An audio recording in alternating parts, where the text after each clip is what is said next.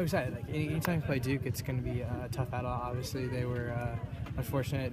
Nico, the guy that normally plays one, hasn't been playing this year, and I think maybe they have another person out. But that's how it goes. I think they played very well for themselves, and the scores were pretty tight all the way up and down for the most part.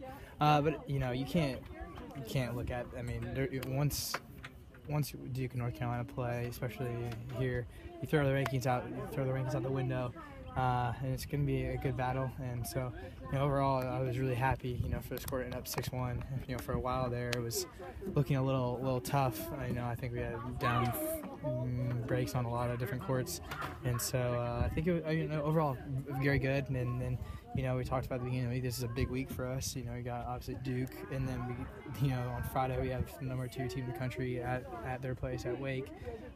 So we talked about that.